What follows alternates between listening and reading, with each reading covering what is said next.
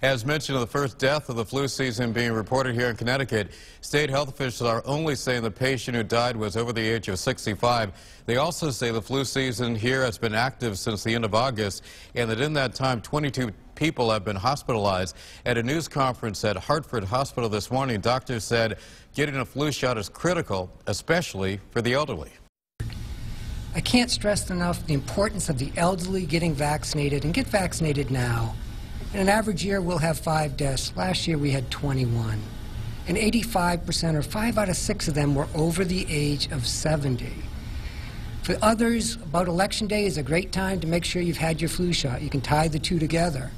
Why is that important? Because in your homes, in churches, when grandparents come to visit, when you go out to social functions, you'd like to have people less vulnerable vaccinated so you can get what we call herd immunity, protect the others.